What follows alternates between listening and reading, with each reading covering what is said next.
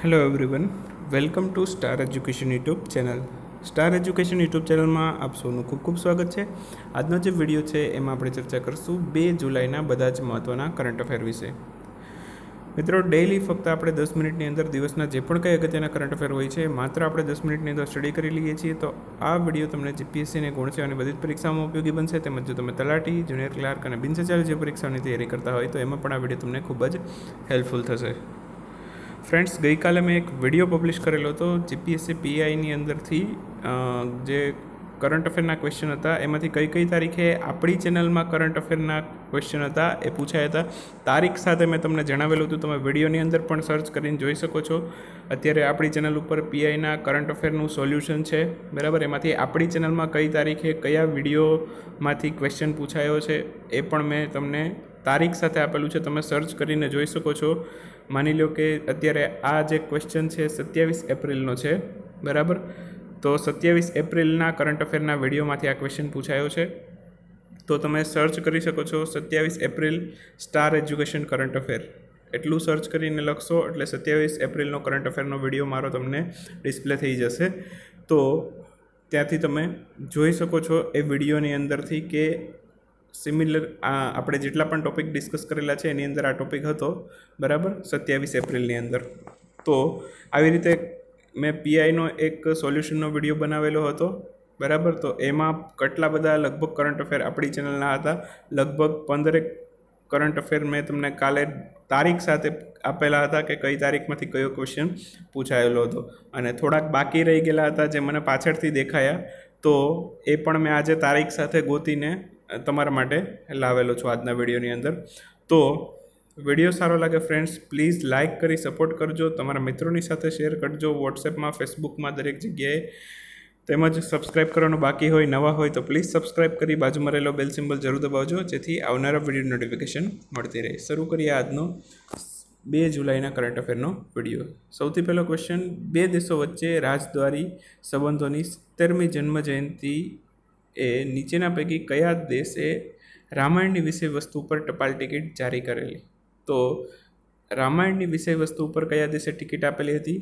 Indonesia. Option C સાચો જવાબ છે.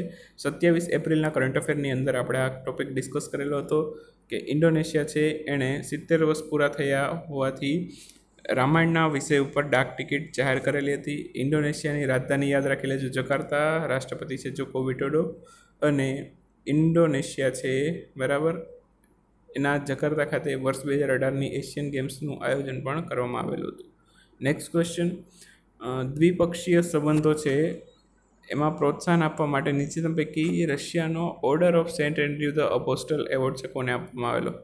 તો ઓર્ડર ઓફ સેન્ટ એન્ડ્રયુ ધ અપોસ્ટલ નામનો એવોર્ડ છે કોને આપેલો હતો? નરેન્દ્ર મોદીને. એક અલગથી વિડીયો પણ બનાવેલો છે મેં, બરાબર, કે જેમાં નરેન્દ્રભાઈ મોદી આપણા ભારતના વડાપ્રધાન છે, એમને જેટલા પણ એવોર્ડ મળેલા છે અત્યાર સુધીમાં એ તમામ એવોર્ડની માહિતી આપણે આ વિડીયોની અંદર ડિસ્કસ કરેલી છે, બરાબર. તો તમે એ વિડીયો પણ અમારી ચેનલ ઉપર વિઝિટ કરીને જોઈ શકો છો.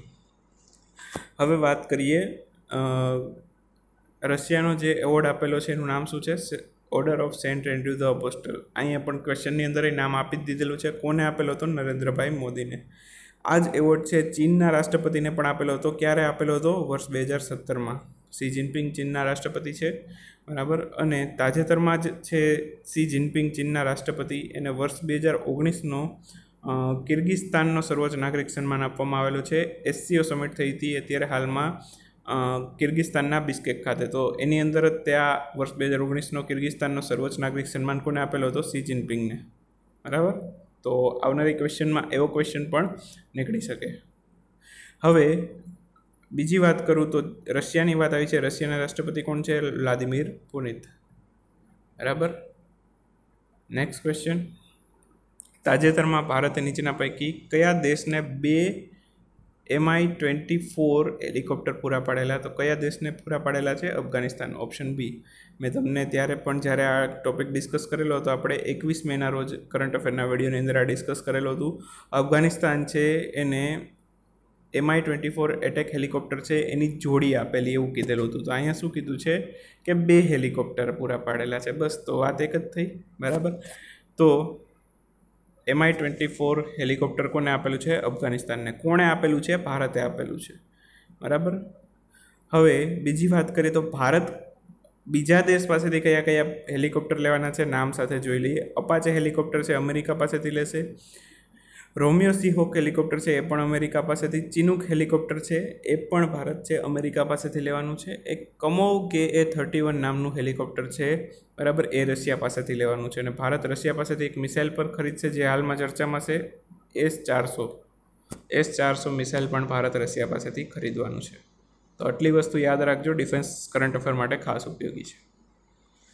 વિશ્વમાં નીચેના પૈકી કયા દેશે 5G નેટવર્ક સૌ પ્રથમ શરૂ કર્યું? તો 5G નેટવર્ક સૌ પ્રથમ શરૂ કરનાર દેશ કયો હતો? દક્ષિણ કોરિયા. દક્ષિણ કોરિયાનો સિયોલ શાંતિ પુરસ્કાર કોને આપેલો હતો? ભારતના વડાપ્રધાન નરેન્દ્રભાઈ મોદીને. દક્ષિણ કોરિયાની રાજધાની છે સિયોલ, યાદ રાખજો. હવે શરૂ કરીએ આજના 2 જુલાઈના કરંટ અફેર. તાજેતરમાં માર્તા છે એ ફૂટબોલમાં સૌથી વધુ ગોલ કરનાર ખેલાડી બનેલી તે કયા દેશની છે? કયા દેશની છે? બ્રાઝિલની છે. ફોટો જોઈ શકો છો, માર્તા.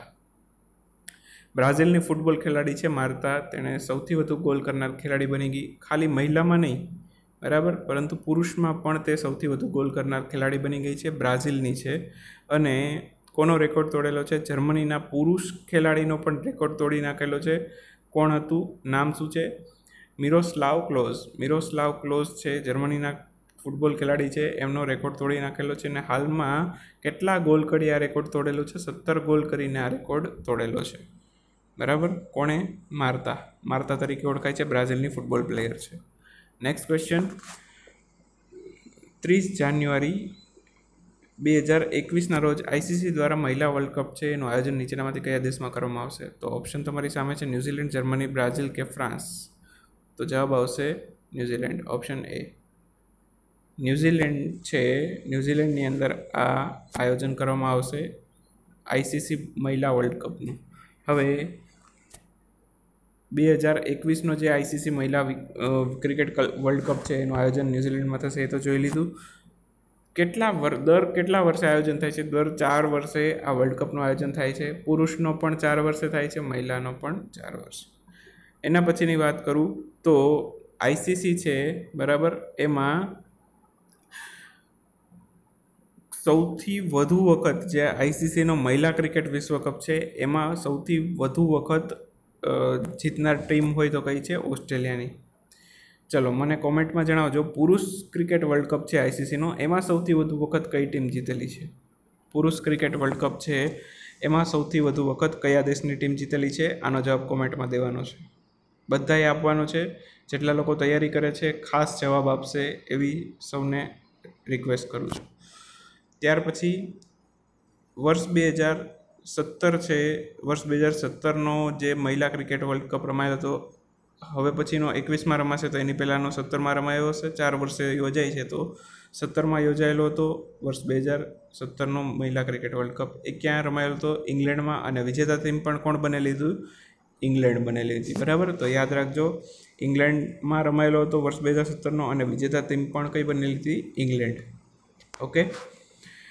ત્યાર પછી બીજા 2 પ્રશ્ન પૂછું છું. ICC છે એનું પૂરું નામ લખવાનું છે નીચે કોમેન્ટમાં, અને એની સ્થાપના ક્યારે થઈ આ 2 વસ્તુ કોમેન્ટમાં લખવાની છે, બરાબર. રિપીટેશન બહુ જ અગત્યનું છે. વારાઘડીએ રિપીટ કરતા રહેશો તો જ યાદ રહેશે, બાકી આમને મગજમાં નહીં ઘૂસે.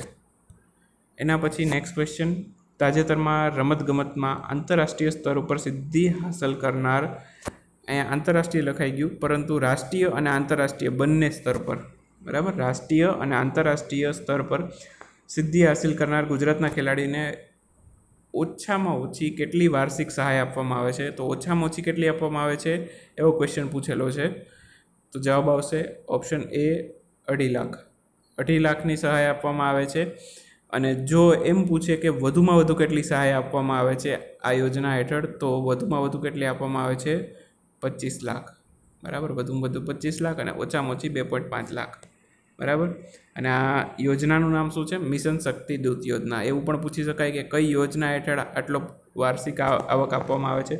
તો મિશન શક્તિ દૂત યોજનાનું નામ છે, બરાબર. અને આ યોજના હેઠળ અત્યારે હાલમાં ઓનલાઈન અરજીઓ મંગાવવામાં આવી છે કે જે લોકોએ આવી સિદ્ધિ હાંસિલ કરી છે.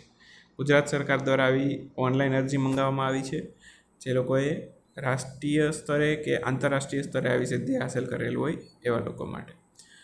બરાબર. શક્તિદૂત યોજના આ તો વાત થઈ ગઈ કે ઓછામાં ઓછી 2.5 લાખની અને વધુમાં વધુ 25 લાખની વાર્ષિક સહાય આપવામાં આવે છે.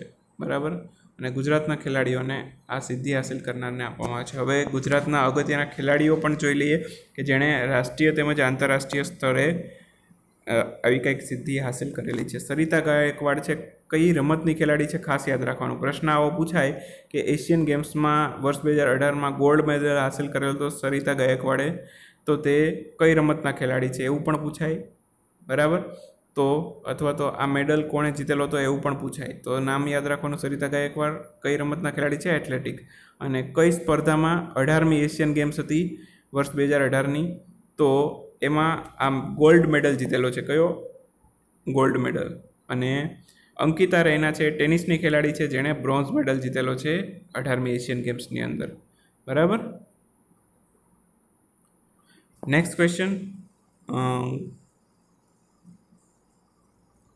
ઇલાવેનિલ વી છે, એમણે શૂટિંગની અંદર 2 ગોલ્ડ મેડલ જીતેલા છે. ક્યારે? તો કે એશિયન એરગન્સ ચેમ્પિયનશિપ હતી વર્ષ 2019ની, એમાં 2 ગોલ્ડ મેડલ જીતેલા છે ઇલાવેનિલ વી. બરાબર. શૂટિંગની રમતના ખેલાડી છે. અને બીજા છે તસ્નીમ મીર, એ બેડમિન્ટનના ખેલાડી છે અને એમણે ગોલ્ડ મેડલ જીતેલો છે. કેમાં? તો કે એશિયન જુનિયર બેડમિન્ટન ચેમ્પિયનશિપ હતી વર્ષ 2018ની એમાં. બરાબર. તો આ બધા ગુજરાતના ખેલાડીઓ જ છે એટલે બહુ જ અગત્યના છે. ત્યાર પછીની વાત કરું તો હરમિત દેસાઈ, બરાબર, 18મી એશિયન ગેમ્સની અંદર બ્રોન્ઝ મેડલ જીતેલો હતો ટેબલ ટેનિસની અંદર. એના પછીની વાત કરું તો માનવ ઠક્કર, ટેબલ ટેનિસની અંદર બ્રોન્ઝ મેડલ જીતેલો હતો. બરાબર. એશિયન ગેમ્સ વર્ષ 2018માં. આયોજન ક્યાં થયું હતું એશિયન ગેમ્સનું? ઇન્ડોનેશિયાના જકાર્તામાં.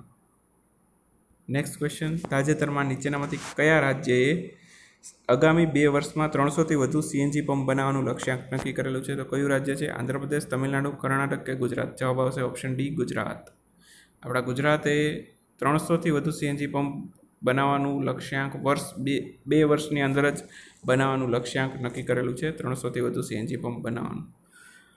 અગાઉ 23 વર્ષની અંદર 542 સીએનજી પંપ ગુજરાતની અંદર બનેલા અને ગુજરાતની અંદર હાલમાં સૌથી વધુ સીએનજી પંપ ધરાવતું રાજ્ય છે.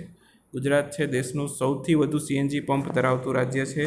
તેમજ પીએનજી ગ્રાહકો પણ સૌથી વધુ ધરાવતું હોય એવું રાજ્ય હોય દેશનું, તો નંબર 1 રાજ્ય છે ગુજરાત. બરાબર. 21 લાખ ગ્રાહકો છે પીએનજીના. બરાબર.